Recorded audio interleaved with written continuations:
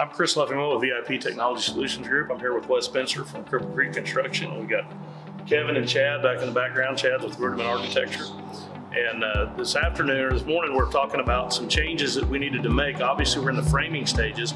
We bought an existing bank building. It was built in 1999. This is going to be the new VIP corporate office. We'll have about 11,000 square feet under roof of office space.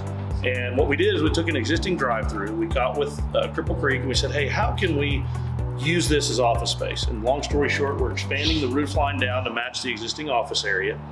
And then from there, we're going to build out and frame out. As you can tell, we've already got this framed out. Well, one of the things we wanted early on was we wanted to do acoustic ceiling throughout. Didn't stay within budget.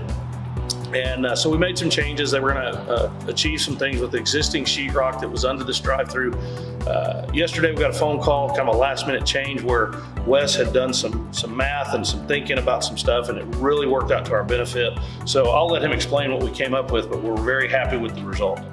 So basically, going through what the initial value engineering was to maintain the existing ceiling. And so at that point, the desire was always to have the acoustical ceiling. So once we got in here, actually did the demo, we got to see at a bird's eye view exactly what we were contending with. So in looking at that, we said, hey, I think we can accomplish this, still give the ceiling height. So the original ceiling height for the two wings that we've added were 8'6", and then ultimately having a desire of 10 to 11 feet in the center mid to give it a more open presentation.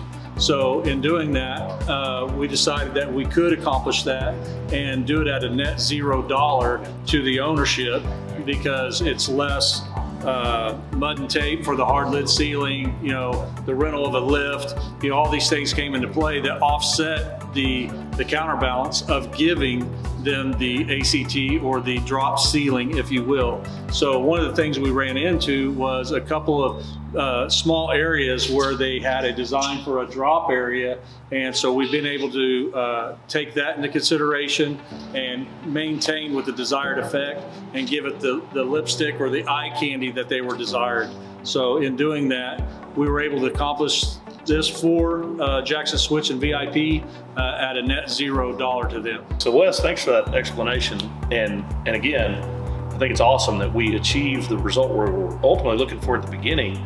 We get exactly what we wanted, and our cost doesn't go up. We stay exactly where we were budget-wise. Now we had to go, okay, let's talk to the architect and see what does that mean to him? How does that impact him? And we got to talk to the on-site supervisor and say, what does that mean to you? He's a project manager. So what does that mean to you, Kevin? And how does that change anything for you? So this is Chad Walker with Rudiment Architect. And so once we ran this change by you, did that present any issues for you, questions, concerns? And then kind of walk us through what that felt like for you.